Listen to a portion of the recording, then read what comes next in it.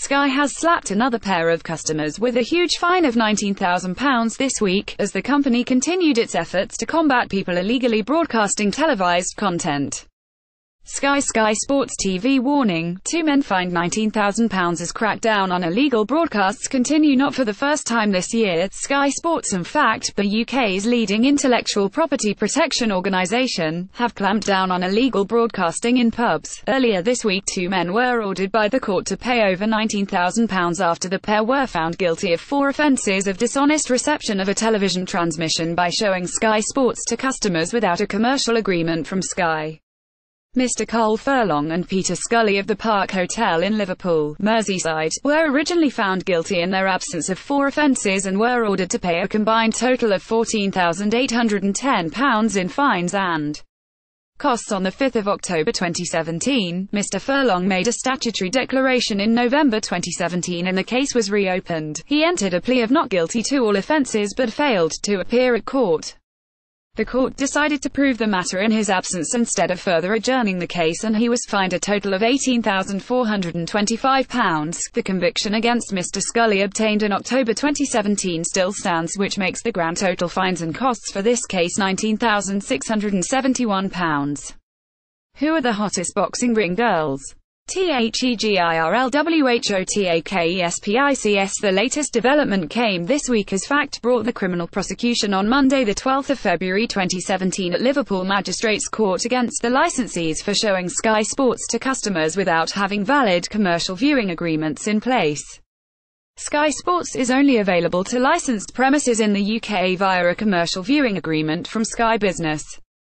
Licensees that show Sky broadcasts without a commercial viewing agreement risk similar action or even a criminal prosecution. Stephen Gerrard, prosecuting manager, FACT, said, "These cases should send a clear warning to pub owners and licensees who show Sky broadcasts without a commercial subscription. If convicted, fines for this offence are unlimited and you may have to pay substantial legal costs, as well as putting yourself at risk of having your licence suspended or revoked."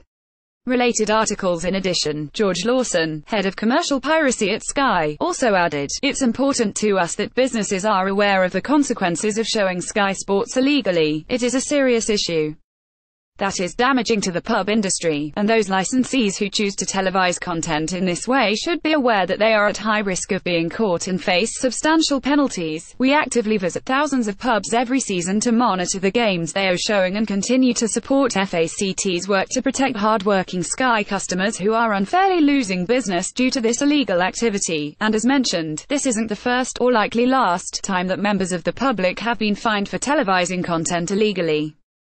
It was only last month that another popular lakeside hotel, restaurant and bar in Brighouse, West Yorkshire was also handed a massive fine for illegally showing Sky Sports football matches to its customers without a licence. The licensee for the Casa pleaded guilty to 6 offences of dishonest reception of a television transmission at Kirklees Magistrates Court.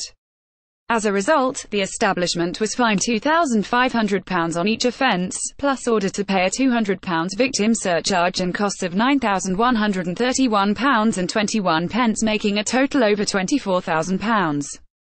Prior to that, in July of last year, another pub, hotel in New Milnes, Scotland was also ordered to pay a £10,000 fine after infringing Sky Sports copyright. Those licensees who choose to televise content illegally should be aware that they are at high risk of being caught and face substantial penalties and a criminal conviction, explained Stephen Gerrard some weeks back. The only legal way to show Sky Sports programming in licensed premises in the UK is via a commercial viewing agreement from Sky.